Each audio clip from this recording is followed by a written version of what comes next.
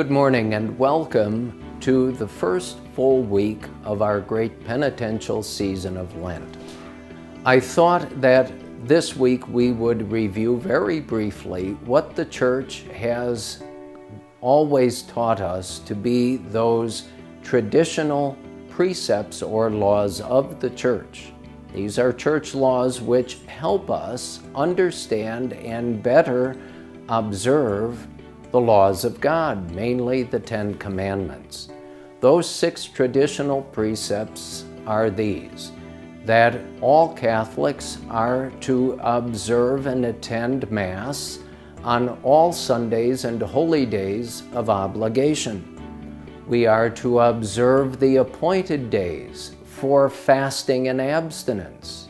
We are to go to confession at least once a year. We are to receive Holy Communion during the Easter season. We are to contribute as best we are able to the support of the Church and its apostolates.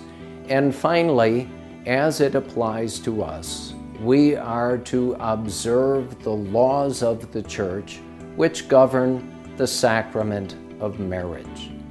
Again, I remind you that these precepts are church laws, but they do help us to know and understand and observe God's 10 Commandments better in our daily lives.